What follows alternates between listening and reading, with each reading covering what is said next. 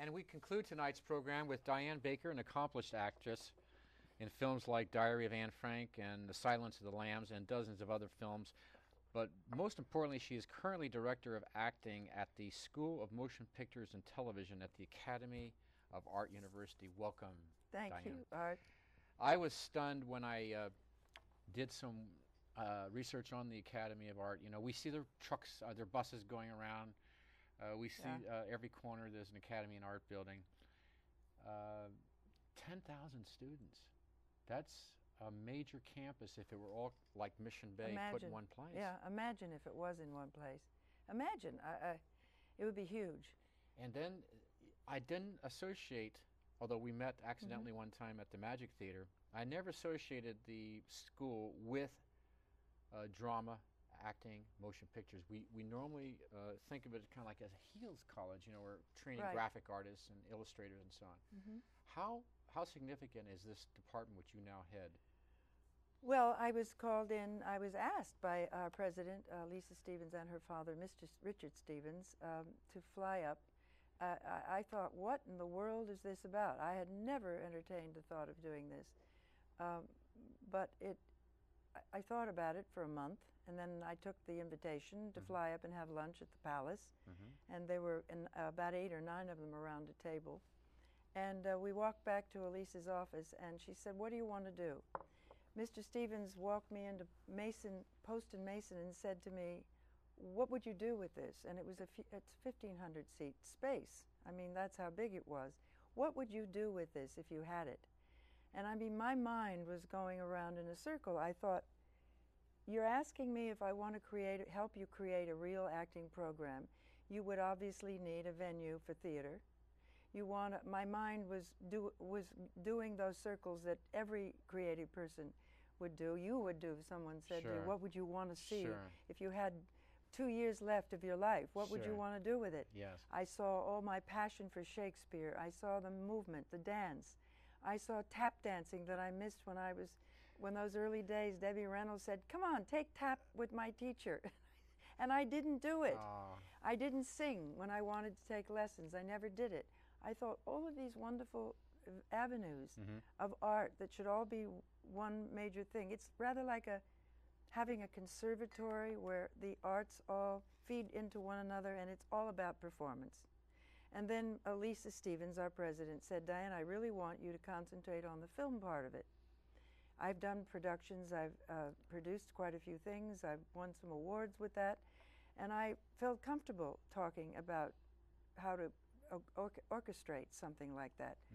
So I realized that we need to show actors from the theater who tend to be bigger, you know, we're out there, you've got a big stage, how to focus on that. Here's the screen, the box. How do you get intimate, and how to get actors to understand the intimacy of that relationship. So you made the decision that you would definitely not be teaching drama for the stage, but definitely teaching acting for the small... Yes, except I believe, truthfully, that it's acting. You have to learn the basics. So what we do is we start with just pure acting, with classes on stage, good teachers working everywhere. Like our friend Jim Jarrett. Jim Jarrett is a wonderful example. Andrew Hurtaugh, Karen Hurst, we have great teachers really at the school. Here in San Francisco. Yeah, we've got them all coming to us. So we have all those core early classes where you have to learn the techniques, to learn to get up, you have to learn to memorize, to learn what a play is, what are the meanings, and how to get underneath the dialogue.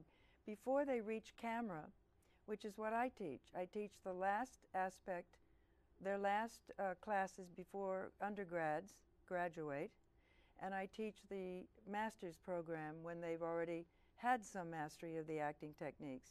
If there's one thing, what's the very first thing you teach a student that's normally on stage and they're now going to move to the camera?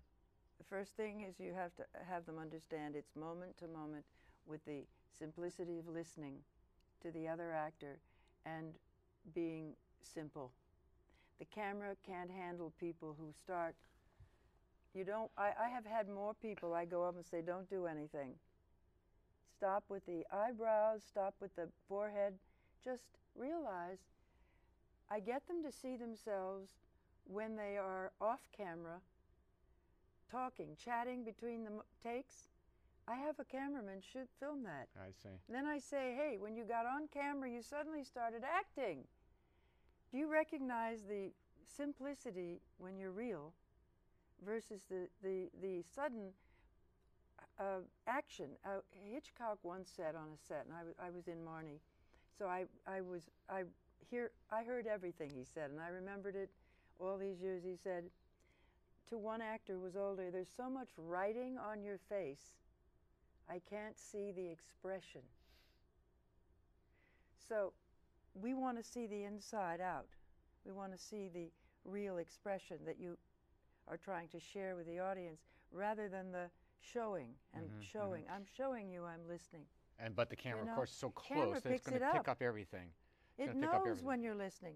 That's the difference between having an audience where someone's 10 rows back. Yes. Than the camera. But even then, you don't go, I'm listening. Right. Now, so in other words, this is actually kind of unique because there are other schools of drama in ACT has schools of drama, but you're specifically training, your classes are trained for the camera. Well, and actually, commercially, that might actually be a little bit better for a young actor or an actress, correct? True, in terms of getting work and whether it's making a living. commercials or voiceovers, whatever. we have commercials. We also teach actors how to audition and to get a job. That's terrific. And I've been doing a lot of my own calling. I see 2 or 3 students who really I feel are ready. I have called Universal. I've called friends in Hollywood casting, and they see them right away, and they have actually gotten in. Do you think that you are building a reputation down in Los Angeles and New York for the students that are coming out of your school yet, or is it too early? I think we're just barely beginning, and I'm hoping I can hold out doing this. I hope you know what I mean. Too. I love acting. I just gave up a 5-week show thing. I won't say, but because it started last Monday, what do I have? I have graduation. I have the finals for the students that I've worked hard all year. How can I walk out? But how can I commit to the? But you mean I to production? You mean to filming, because to going out and being an actress, just leaving the school, walking out, and not following my people. We have literally. I have to get them out so on this is May. your family. It's become a family, but I have to make a break at some point. That I'm aware of. How do you mean? Make a break. I have to either continue to help them, be a consultant, but do my work. Because I have a lot to say yet.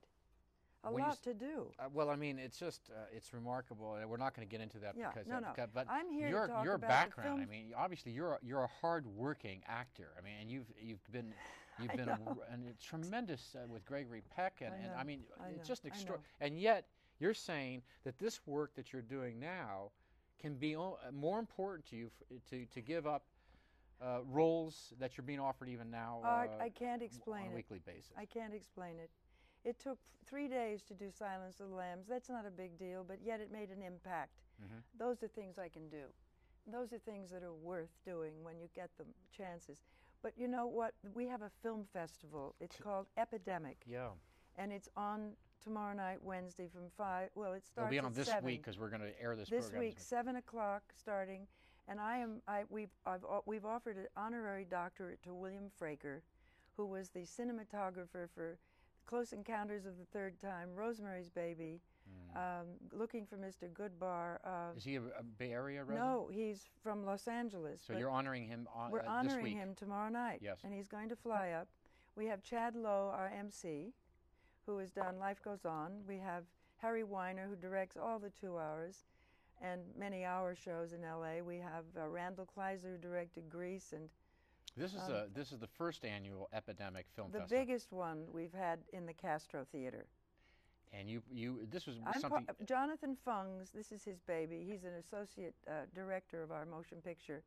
He created Epidemic with students who run it themselves. Oh. It was such a huge success every year. I used to walk in. I couldn't get in the door. I would back out. They had popcorn machine going. And I thought, this is fantastic. These are students' work. Students who work, all students work. At the Academy at of the Art. Academy. And I have a whole slew of actors that are now, we have our winners. I had judges from LA. I had Deborah Raff and Millie Perkins of Diary of Anne Frank, Bruce Davison, who was nominated for an Academy Award. Who are judging the... For judging. Ron Parker, who's written the recent Robert Duvall, Thomas Hayden Church AMC thing.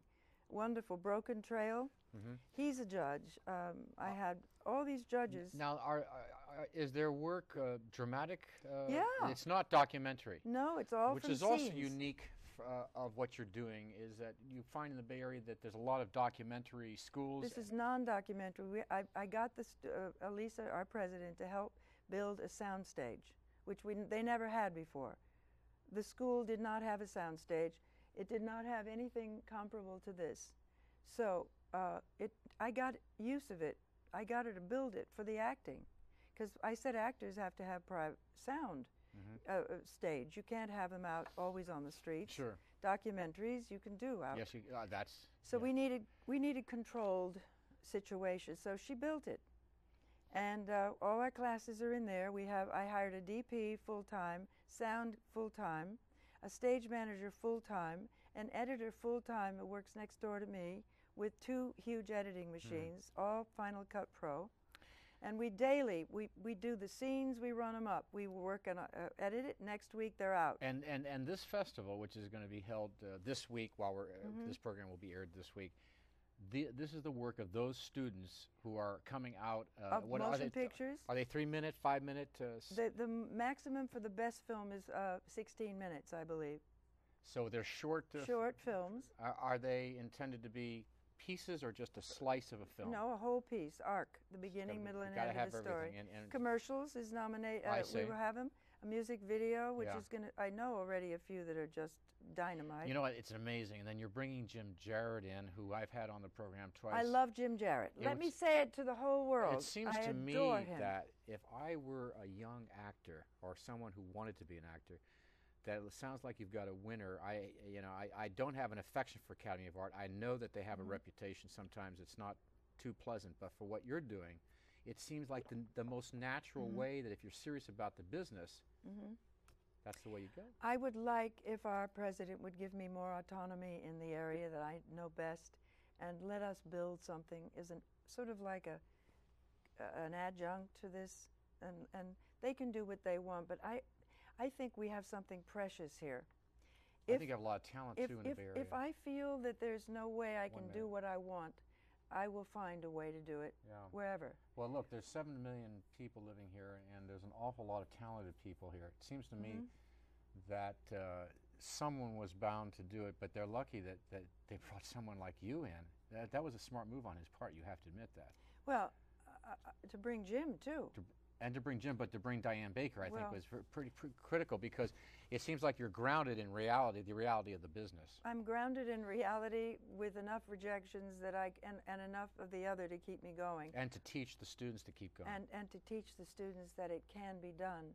If I can do it, and I'm not Britney Spears, and I don't have to be in the news every night, believe me, I have many times walked off of an airplane hiding behind people as I get off, and watched the Raquel Welches prepare for their arrival with the makeup and the entourage. I bypassed. They used to have to push me out to Hedda Hopper when she visited our set. But you're, I never wanted to do it. I will have a link to my site so people know just the extensive background they have and how lucky we are. Art, you know what it's about? It's about the work. It's about the work, and that's what you're doing here, and we appreciate that you're doing it for all the young actors here. Thanks for being with us, Diane. Thanks a lot, Art. And thanks for joining us. We'll see you next time.